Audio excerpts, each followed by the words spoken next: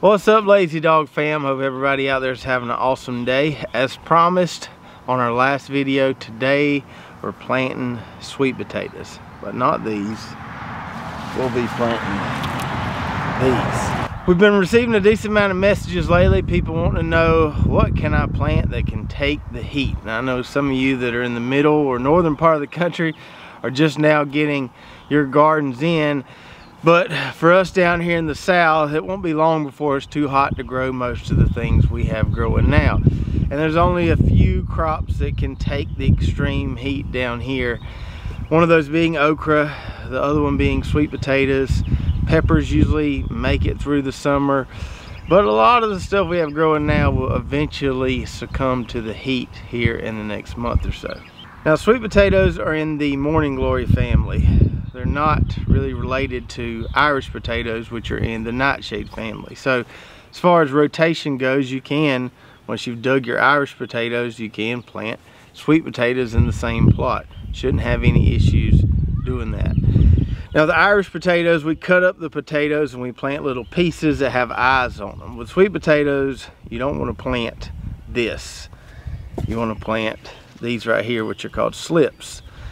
So the way slips are grown, and I've seen it done several different ways, but the way the guys at Steel Plant Company do it, they have these big high tunnel greenhouses from what I understand, and they lay out these sweet potatoes in this huge massive bed, just stack them in there side by side, cover them with a light layer of soil, and then you'll start to get these little sprouts off of them. Those are called slips. And then once those slips get a certain height or length, they'll pluck those slips off, bag them up like this, and then ship them to their customers. So if you plant this, you're just going to be growing slips. You'll have a bunch of slips coming off this potato, and everything will be overcrowded and you won't really make a good harvest. You want to make sure you plant these slips like we see here. Now, on that last video, right after the UPS guy delivered these, I took them, put them in a bucket of water to kind of rehydrate them a little bit. They're in a lot better shape now. They weren't in terrible shape when we got them, but we can tell those leaves have a lot more vigor to them, a lot more cell turgor, I guess would be the technical term. All the plant cells are filled with water now, so we got good rigid leaves here. Everything's kind of not wilty. So that's what I like to do before I plant them. If you don't do that, you have to give them a good bit of water after you plant them to get them up and going, and they can look kind of pitiful. So, you know, take your time, let them soak in water a day. I've let them soak as much as 3 days, just kind of refresh the water so it doesn't become stagnant. But you want these guys looking nice and healthy when you put them in the ground. So this is the plot where we're going to be putting those sweet potato slips. Got those peas out of there, got some weeds out of there, got it nice and clean. I did leave this kale here just because it's doing so well. Still doing really well, still harvesting, still eating a lot of this stuff. And I know at some point, if this kale keeps going, those sweet potato vines may kind of climb all over it and take it over. But we're gonna have kale until that happens. And one step I had to do, which I didn't really want to do because it made it take more time, was I had to come in here with a tiller and cultivate fairly deep where my rows are gonna be. This soil here, because it's been so dry and hot, was pretty compacted. I could tell when I was running through here with a wheel hoe that it was gonna be tough to make a planting furrow, and those sweet potatoes wouldn't grow very well in that hard soil. They like, you know, a little bit of fluffy soil, kind of like Irish potatoes. Any root crop does. So what I did was, I didn't measure this off. I just kind of took the tiller and ran through here where my rows are going to be, just one strip there, kind of like a strip till, so to say. I did run the sprinkler on this overnight before I did that, just so I could cultivate a little deeper. That dirt was hard. So we got 4 rows here, and I got 1 row that's going to go on the other side of this kale over here. So I'm just kind of working around this kale, and those vines may climb all over it eventually. We'll just see what happens there. But we've got them fairly, you know, equally spaced. Not measured or anything, but it'll be good enough. Now, I left that drip line right there because it's underneath that kale, and if I pull it up I'm going to be pulling up my kale. But I took the main line off. I'm not going to use drip on these sweet potatoes. I got that rolled up there. I can reuse that on any of these other plots that are the same size out here in the dream garden. I have used drip on sweet potatoes before when I planted them way over there, kind of in front of the corn last year. They were in amongst several different other types of vegetables that I didn't want to overhead water, so I used drip then, and it worked pretty good. On these plots here, they're 30 by 35. It's a perfect size for my little tripod sprinkler there, and I can keep them watered easily like that. No need to use drip, and these guys don't need a whole lot of water, so I can just give them a splash every now and then. So I'll use drip if I'm amongst other stuff that I don't want to get a whole lot of leaf moisture on, but if I'm just planting a whole plot of them like this, I'll use that tripod. So as with everything we plant, we want to amend the furrow at planting, put a little pre-plant fertilizer down. We're going to be using this Nature Safe 855 here. So I'm going to get the wheel hoe, make a furrow in the middle of these little tilled lanes, and we'll sprinkle some of this down there before we plant our sweet potatoes.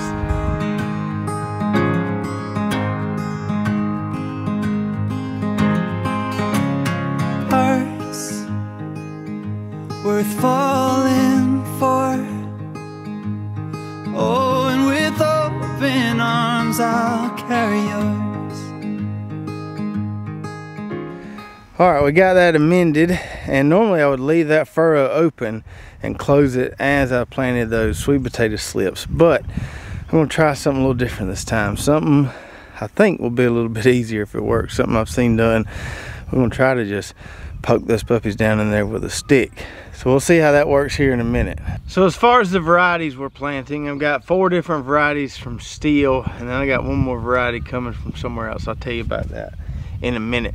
So several videos ago, I told you guys they help, me determine which varieties we're gonna plant in this plot. I told you I was gonna definitely grow the Georgia Jet. I always grow that one, but wanted some suggestions on what else to try, varieties I've never tried or grown before. I've grown Beauregard, Covington. Those are pretty similar to the Georgia Jet in my opinion. I really like Covington, but the Georgia Jet just kind of barely edges it. So that's kind of our standby, the one we always grow. A lot of people wanted me to grow some of these bush type sweet potatoes. So what I did, I just called up there, talked to Miss Kay at Steel, and kind of gave her a list of all the varieties you guys suggested, and she told me what they actually had available. There was one called O. Henry that somebody suggested, and they didn't really have that one available. So I got what they had available in addition to my Georgia Jets here. So we've got 2 of the bush type sweet potatoes. We've got the bunch Porto Ricos, and we've got the Vardamans here. And from what I understand, the Vardaman has a really pretty interior color on it. It's supposed to be the kind of brightest, color sweet potato out there. So really looking forward to that. And then we've got this white flesh sweet potato here called Murasaki. So it's the outside of it's purple, the inside of it's white. It's supposed to be really nutritious, really good for you. So looking forward to trying that variety. I believe that variety was developed at LSU. It's called Murasaki 29. Actually has a patent on it. So those are 4 varieties, but we got 5 rows out here. So we're gonna plant a row of each of these. I think these bunches have around 25 or so slips in it. I went ahead and got 2 bunches just to make sure I'd have enough. I'll find somebody to give the rest of these slips to. For that other row, the row that's on this side of the kale, kind of by itself, and I got to get my notes for this so I can remember it. So my buddy Tim in North Carolina, he got access to this new experimental sweet potato variety. It's supposed to be pretty similar to Covington. It was developed at NC State, and it's got a lot of disease and pest resistance. It's called NCO4-531. Supposedly once they get the patent field, they're going to give it an actual name, and maybe you'll see some of the sweet potato slip suppliers start to carry it. But we don't have that one with us today. I think he'll probably be sending us that in the next few weeks or so, and we'll get those in the ground when they come. Down here, we can plant sweet potatoes. I planted them as late as July before and been just fine. You just need about 100 days of good hot weather is all you need. So if you live up north, you probably got a much smaller window for growing them. I'd actually prefer to plant them in July. That way I'm harvesting when the temperatures have kind of cooled off a little bit in fall, but it's hard to get slips that late. So lately, the last few years, I've been having to get my slips in May, and that puts me harvesting right in the middle of the dog days of summer. But it is what it is. If you grow your own slips, you may have a little more flexibility as your planting time, or for your planting time there.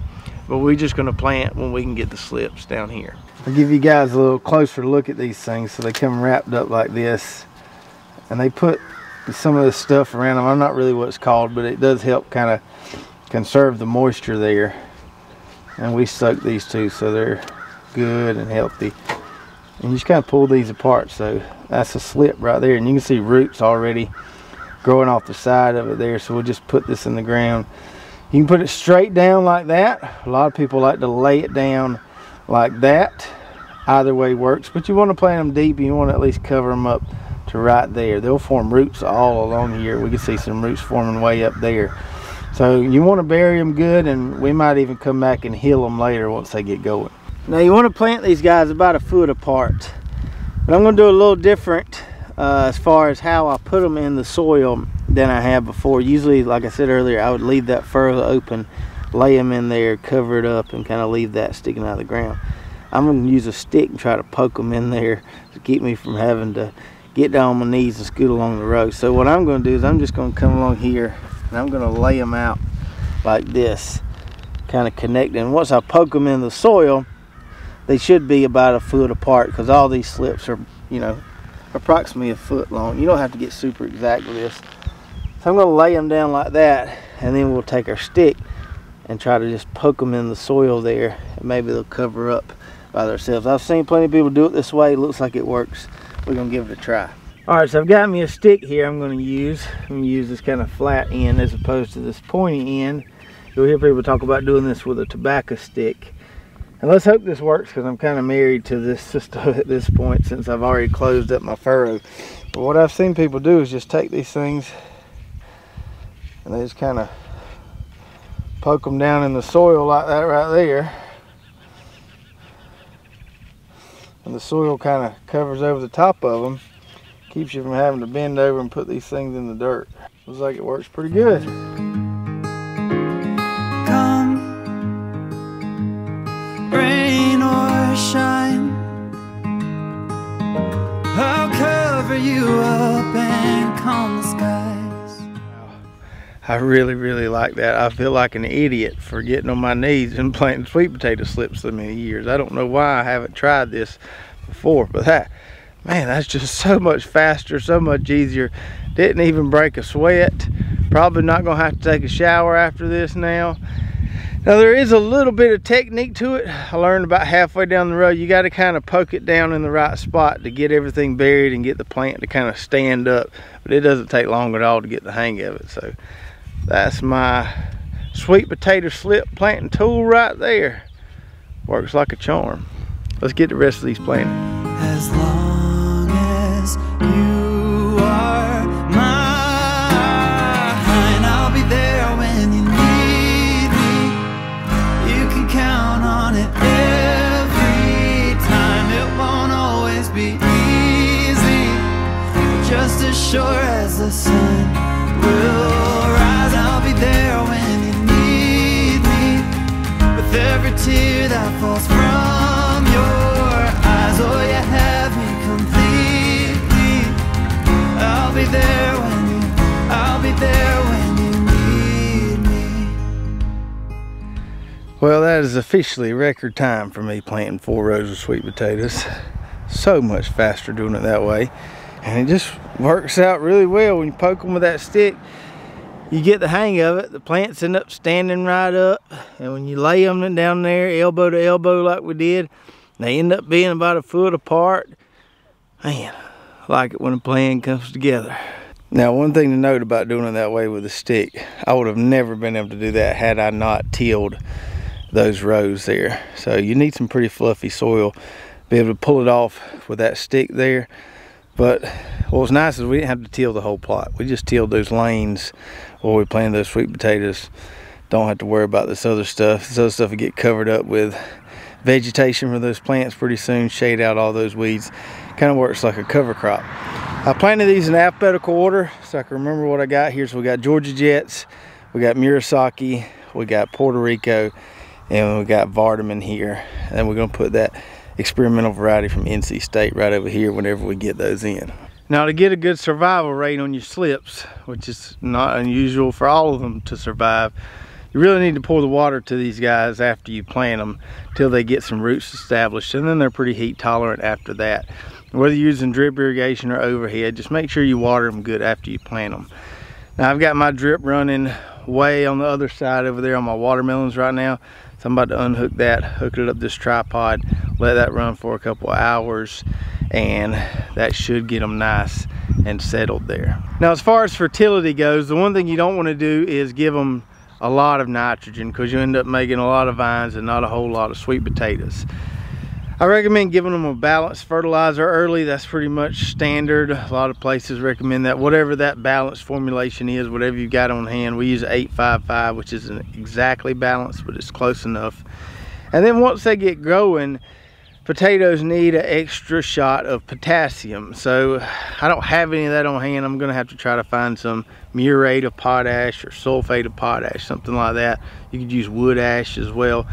Find some extra potassium, kind of side dress with that to help that actual sweet potato formation. So let me know if any of you guys out there have already planted your sweet potatoes, and if you haven't got slips yet, make sure you go to sweetpotatoplant.com and get those before they sell out. If you've ever tried any of these varieties, obviously a lot of you have tried the Georgia Jet, tried any of the Vardaman, Puerto Rico, Murasaki, tried any of those, let me know how they did for you. Did you like the taste? Were they worth growing? Or is it just kind of one and done deal? If you enjoyed this video, make sure to subscribe, ring the bell, like, and share, and we'll see you next time right here at Lazy Dog Farm. Oh, farewell, by the beauty of your life.